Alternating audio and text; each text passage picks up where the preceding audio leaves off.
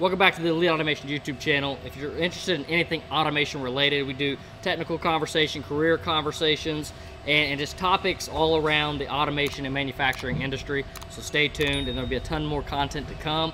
Today, I'm gonna help you guys get through how to adjust the camera position of a Keyence camera. So in this particular instance, we're using a profiler. You can see in the back where the robot is doing a scan right now with the Keyence camera, and basically what we have is the image that's coming in is at an angle, right, which makes it very difficult to get a clean XY value, especially as like the robot shifts around to different positions.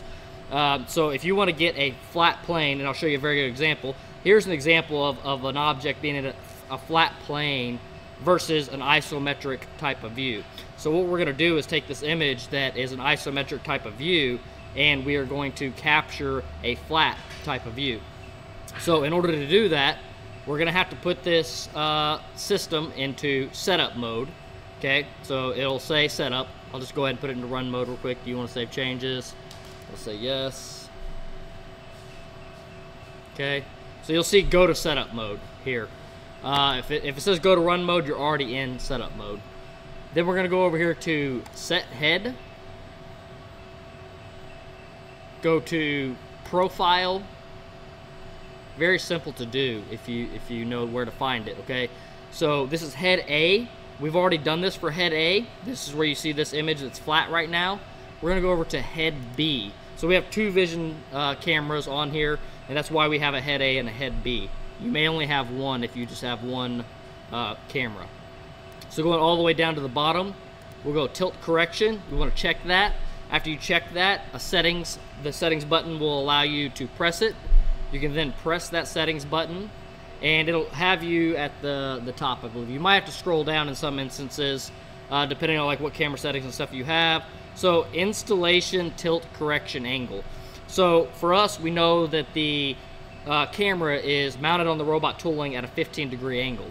So we can come in here, and we can tell this camera that it is mounted at a 15-degree angle. So just tick up these little tick ups here. Also, just a little bit of a tip. You might have it like a negative 15. You might have a positive 15. It kind of may just depend on your application, and you're not really going to hurt anything if you're just collecting data to test it out, right? Try a negative, try a positive, and also think in increments of like 90.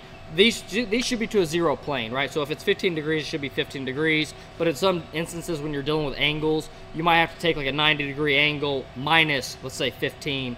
For this instance, we don't have to, but a lot of times when you're dealing with different angle things, you have to kind of minus it from other square angles to get the proper angle that you're looking for. That's just a little bit of a tip when dealing with angles.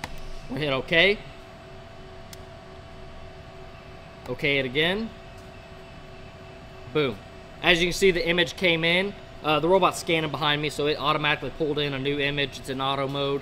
As you can see, we just pulled in a new image. I'm going to go ahead and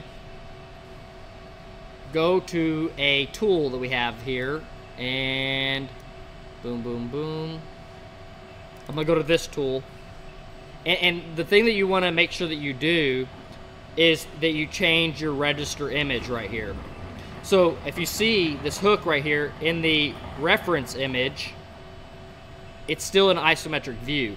So all of our tests are being performed off of this registered image of the isometric view. Whereas if you go here and you look at current image, you can see it's flat, right? So you're taking a flat image and you're trying to compare it against an isometric image, which can give you bad data, and it's 100% not what you want to do. So you have to perform your scan. You have to have that kind of auto process, or you can kind of manually actuate it. But with a profiler type of camera, you have to have motion while doing the scan. So I'm gonna just wrap this up right here with without the cameras thing, so I can just wrap it up.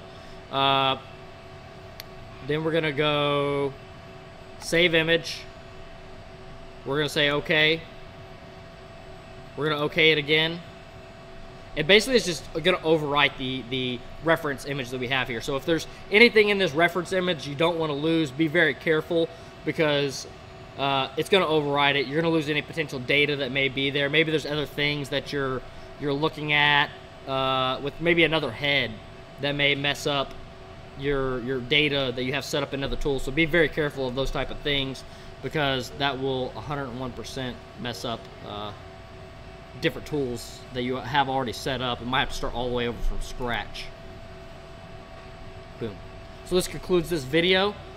Thank you. Hit the subscribe button for more content like this. Like I said, technical content, automation related, manufacturing related content. That's what we're all about. Catch you on the next one.